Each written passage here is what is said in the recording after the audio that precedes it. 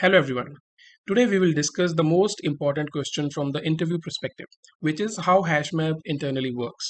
We will see what is hashing, hash table, what are hash collisions, how the hash collisions are handled in Java, and how put method work in detail for hash.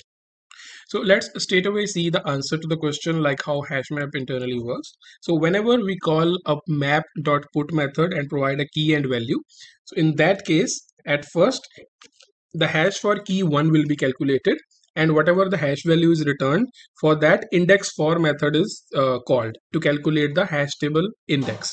So we will discuss all these things, what is hash table, what is hash code. So all these things we will discuss in detail, but for now let's just see what will be the answer to the question. So once the index value is calculated for hash table, and then it will be checked if that specific index is empty, that is there is no data already stored in the hash table for that index, then it will store the passed key and value pair to that index. But if the bucket is not empty, in that case the key value pair will be compared to the already stored new key value pair, and if it is different, then the new element which we are trying to put in the map, that will be stored as the next element in the linked list. So whenever the values are stored, they are stored in the form of linked lists. So if the index number is same for the hash table, then all new elements, they will keep on appending to the linked list object. But there is a slight change with the introduction of Java 8. So earlier, before Java 8, all the elements with the same index, they will keep on adding to the linked list. But from Java 8, there is a specific threshold defined. Like if that threshold is crossed, that many number of elements are already added in the same index. After that, all those bins, those will be converted to the balanced tree instead of linked list, because traversing the linked list is not very economical. But for the balanced tree, the traversing or retrieval complexity is very low. That is why this thing has been introduced.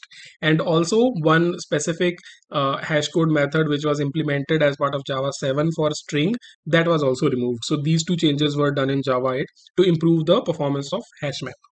So this is the whole process how the data is stored in HashMap. So similarly, if we try to get any value similar to the put method, if we try to get and pass the key, so in similar fashion, hash will be checked for that key, and then index for method will be called to calculate the hash table index. And in that index, then the value of key will be compared. So in that case, if we found the match for that key in that particular index, then the value corresponding to that key will be returned, and that is how map.get method also works. So now, as we are clear with the complete process, now let's see the basic building components of complete hash map, which are hashing, hash code, hash table, and in the end we will also see how these things are implemented in Java by checking the code itself in our one of the IDEs. So what is hashing? So hashing is a process of mapping the data to some integer value using the concept of hashing algorithms. In Java, a hash code is an integer value that is linked with each object. So what exactly is hash code? Hash code is the integer generated using hashing algorithms. So in this case, if two objects are equal, then their hash code has to be identical, but the vice versa is not same. That is, two unequal objects may or may not have identical hash codes. If the hash code is same, that does not mean the objects are equal. But if the objects are equal, that means hash code must be identical. So what is a hash table? Hash table class in Java is a concrete implementation of abstract dictionary class. It is a data structure that can store a collection of elements or objects in the form of key value pairs. Hash table is synchronized, that is, it is thread safe. The insertion order is not maintained in this case. Duplicate keys are not allowed, but values can be duplicated in case of hash table. It is the best choice if our frequent operation is retrieval of the data, because that is very fast. As HashMap uses hash table as its underlying data structure, let's see how the elements are added in HashMap. So whenever you insert a new key value pair using put method, HashMap blindly doesn't allocate a slot in hash table. Instead, it calls hash function on the key and calculates its hash code value. Then HashMap has its own hash function to calculate that hash code value for the key. This function is implemented so that it overcomes the poorly implemented hash code methods. After calculating the hash code of the key, it calls index for method, because you can see this is the hash table and the slots inside this are called buckets, and they are having an index number assigned to them. So to calculate that specific index number, index for method is called by passing the hash code of the key and length of the hash table. So this method returns an index number in the hash table where that specific key and value pair will be stored. As we have very limited number of buckets available and it's possible that the index number of two key value pair is same, that situation is known as hash collision. So a hash collision is when two pieces of data in hash table shares the same hash value or hash code value. The hash value is derived from the hash function. Hash collision have negative impact on the lookup time on HashMap when multiple keys end up in the same bucket. Then the values along with their keys are placed in linked list. So this is the scenario which was there before Java 8. Any number of hash collisions that happen, all those values, key and value pairs, they will be stored in a linked list under the same bucket. So let's see how this will actually look like. So this is how it will look like. These are the buckets available in hash table, and suppose there is first key value pair which is having the index 0, that is stored in 0, and after that there is one more key value pair for which the index is again 0. So in that case it cannot be replaced with this, as that is a different key and value pair. So that will be added as the next element of linked list here. In case of retrieval, linked list has to be traversed to get any entry, and the worst case scenario, when all keys are mapped to the same bucket, the lookup time for HashMap increases from order of 1 to order of n, because by default the lookup time in HashMap is order of 1, which is the quickest one. And if all the elements, for the worst case scenario, if we see all the elements they share the same index number, then that complexity will increases to order of n, which is very high. So how this thing was handled in Java 8? Java 8 has come up with the following improvements or changes of HashMap objects in case of high collisions. The first one is the alternate string hash function, which was added as part of Java 7, that was removed. Second, which is the most important one, the buckets containing large number of colliding keys will store their entries in a balanced tree instead of linked list.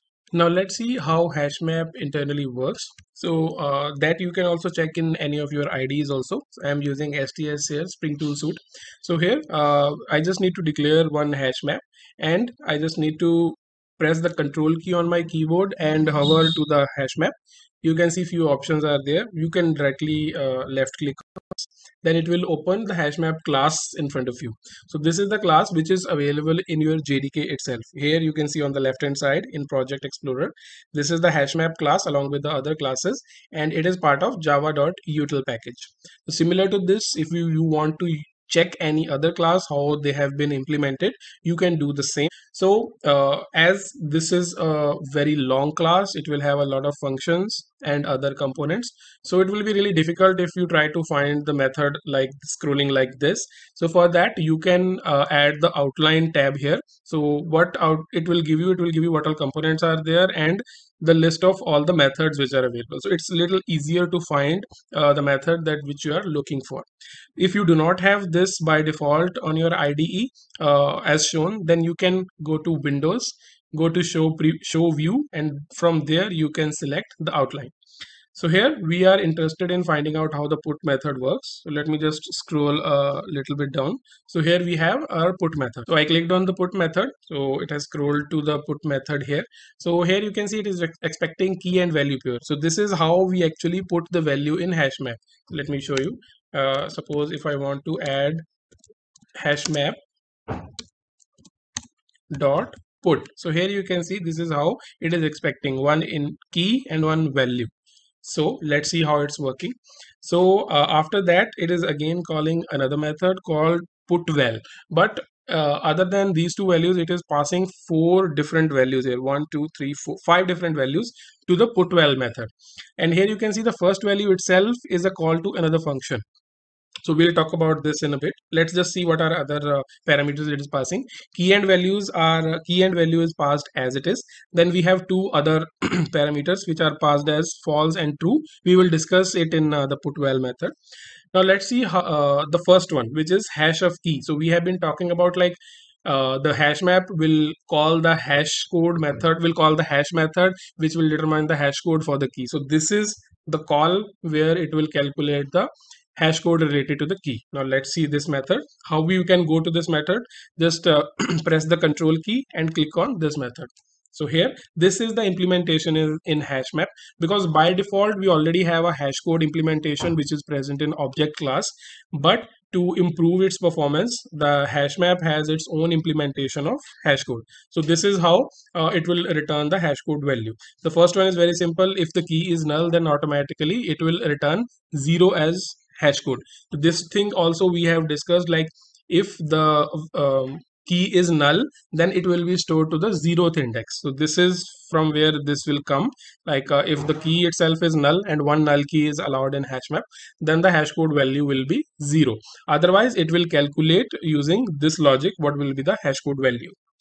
So using this, the hash value will be generated and it will be passed to the putwell. Now let's go to the putwell method to see what is happening there. Let me just increase the size of this window a little bit. Okay, so now here you can see the other components which were passed as boolean only if absent, that is passed as false, and evict is passed as true. So this evict is not at all useful here because this is a part of linked list implementation, but still this is being used as a call to putwell method. So here in the beginning itself, it will start creating the linked list, and if the tree-fi threshold is crossed, in that case all the new components which are being added for the hash collisions, they will be part of a balanced tree. So that logic is written here in this part of the code. And next, if you see, it will check if the mapping for key is already existing. So in that case, it will check the value itself. If the value is same, then it will not do anything else. If the value is different, then it will update the value here and return that specific value which has been updated. And in the end, it will see if the size of the hash map is more than the threshold. So we have seen the initial capacity and load factor components previously. So based on those values, it will call a resize method. A resize method is nothing but it will create another hash table and store the value, all the values there, because the size is already greater than the threshold. That means a new table, hash table, has to be created. And after the node insertion, we are calling this after node insertion and evict. If you see its implementation in HashMap, that is empty. That means it will not do anything. But this specific method is a callback to allow linked HashMap post actions. So in case of linked HashMap, we may have some post insertion actions to be called. So those are defined in linked HashMap. And once everything is done, it will return null. So you can see, we will see that with an example. So let's try to add one element here. So the key will be an integer and value will be a string.